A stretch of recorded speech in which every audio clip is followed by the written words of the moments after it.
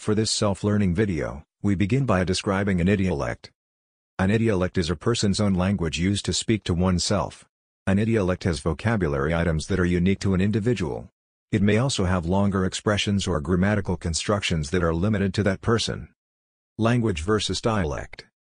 You can think of a language as a communication system with specific grammar, vocabulary and other features. On the other hand, a dialect is a variation within a language. The ethnologue, the de facto standard for information about languages, has a rule that if two people understand 70% or more of what they are saying based on the similarity between their utterances, then they are speaking two dialects of the same language. Note that this has to do with the intrinsic similarity between the two systems, and not on the fact that the speakers have learned each other's language. It's very common for two speakers to understand each other not because of the similarity between their languages but because they have learned each other's language. In the United Kingdom, the following are identified as dialects of English. Received pronunciation, which is the dialect of royalty and official agencies. Cockney, the dialect of people in London's East End. Dorset, a Saxon, Anglo-Cornish, and more than 20 more including dialects in Scotland, Wales, Isle of Man, and others. In America, the following are identified as dialects of English. Ebonic, the dialect of black people. Appalachian, the dialect in the Appalachian Mountain Range. Boontling, which now has fewer than 100 speakers. Cajun English, the language of people in Louisiana who are of French descent. General American, Midland, Hoy-Toyter or High-Teeter, a very unique dialect along the banks of North Carolina, and many more. In the Philippines, in the Tagalog region, dialects include Batangas, Laguna, Cavite, Rizal, Metro Manila, Bulacan, Quezon, Mindoro, Marinduque, Palawan and others. Bear in mind that these dialects also have sub-dialects of their own. These dialects form what is called an L-simplex. This means that all the speakers of all dialects are able to understand each other when they use their own dialect. On the other hand, in the Philippines, the dialects of a language in the Visayas and Bicol region form what is called an L-complex or a dialect chain. This means that speech communities adjacent to each other can understand each other but may have difficulty in understanding the dialect of the next speech community. In other words, if there are adjacent dialects A, B, C and D, then A and B can understand each other. B and C can understand each other but A and C may have difficulty in understanding each other. And A and D definitely cannot understand each other. What are other definitions of dialects? There are many definitions of the word dialect. Some of them are political. For example, in China, all other Chinese languages are considered dialects of the official language, Mandarin, even when those languages have very little similarity with Mandarin.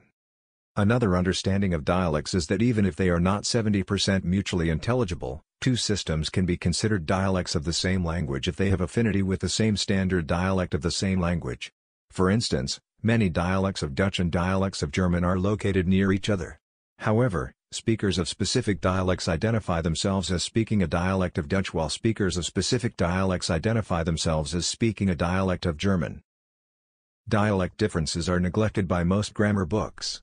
Grammar book writers focus on what they think is the standard language. Realizing this, try to reflect on how you should teach English grammar. Some dialects are more prestigious than others. For instance, a dialect such as found in Bulacan province in the Philippines where many poets come from and is written down in many books and other documents may be considered a prestigious dialect. On the other hand, dialects in another province may be looked down upon because of their unique pronunciation and wording seem strange or even irritating to other speech communities. In Germany, the dialect of German into which Martin Luther translated the Bible became High German. Argot. An argot is a language spoken by a minority that is persecuted or discriminated against or by people who are under pressure from law enforcement such as criminal gangs or rebel groups. The whole point of the creation and use of an argot is to keep non-group members from understanding group members. A good example of this is gay lingo in the Philippines.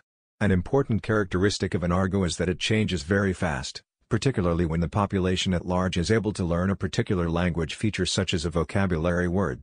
Members immediately change their vocabulary to maintain secrecy or identity. For instance, the phrase "just chillin'" was used by black people but they abandoned its use when the general population started using it.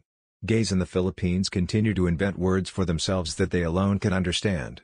Also, criminals have a vocabulary all their own. Code switching. Code switching is when a person changes from one language to another or from one variant into another within a conversation. Intersentential code switching is when the switch happens from one sentence to another. Intrasentential code switching is when the switch happens within a sentence. An example of this in the Philippines is when Filipinos speak in Taglish or code switch between Tagalog and English. The Sapir-Whorf hypothesis. The so-called Sapir-Whorf hypothesis states that language determines thought. This is labeled as so-called because it seems that neither Edward Sapir nor Benjamin Whorf actually stated this. However, they point to Native American languages whose words for time are different from those of Europeans. This leads to a different perception of time. Another minority speech community has vocabulary involving absolute directions instead of right and left. Their language helps them think in such a way that they rarely get disoriented. An example of how language determines thought could be the case of Tagalog, in which there is a difference between intentional and unintentional. Thus, when two cars collide, the victim would talk in a way that the other car intentionally hit his car, while the driver of the other car would talk in a way that he or she seems to have unintentionally and accidentally hit the victim's car. Bilingualism. Bilingualism in society refers to a person being able to speak two different languages with enough proficiency to engage in conversation.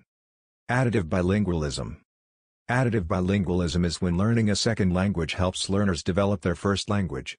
This is very beneficial to a learner because this kind of bilingualism has been shown to improve a person's cognitive abilities such as problem solving, phonological awareness, metalinguistic awareness, as well as other intellectual and even emotional skills.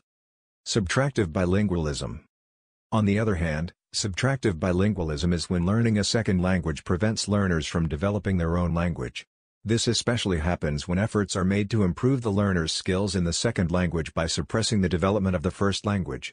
One such case is when learners are forbidden or discouraged from speaking their first language. One evidence of subtractive bilingualism is when learners keep using words from the second language in speaking the first language, called code switching, even when there are existing words in the first language for the words in the second language that are being used. This can actually result in the third kind of bilingualism, semilingualism. Semilingualism. Semilingualism is when a speaker speaks two languages but is not very proficient in either language. Such a speaker keeps code switching from one language to another. Such a situation can happen when a child is taught to speak in a language that is not frequently spoken by people in his or her immediate family or community. This is because speaking a different language from the one around them prevents a child from interacting with other people around them. An example is when Filipino parents teach their child to speak English but the parents spend most of their time apart from their child, such as when going to work. The people around the child could not speak English and thus there is little interaction between them and the child. These topics and many more show how language plays a crucial role in developing and maintaining a society. Thank you for watching. You may want to subscribe to this channel for more informative videos.